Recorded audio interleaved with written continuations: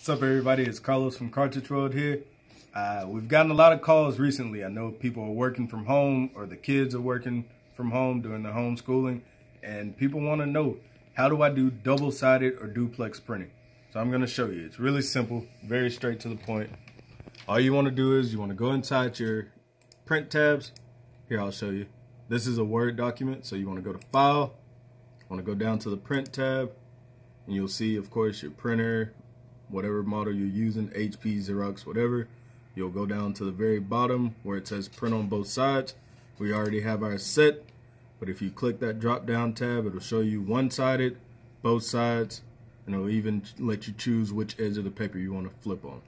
So if I click both sides, give it the command to print, we'll be good to go. And as you can see, we have a double-sided page here. This is the front page, this is the back side of that page.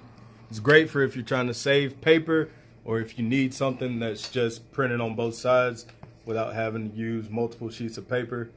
Makes it very easy and convenient for you.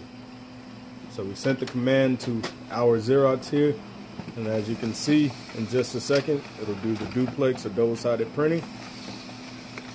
Very easy, straight to the point. Front side, back side. Good to go. If you have any questions, feel free to give us a call, 822-6767.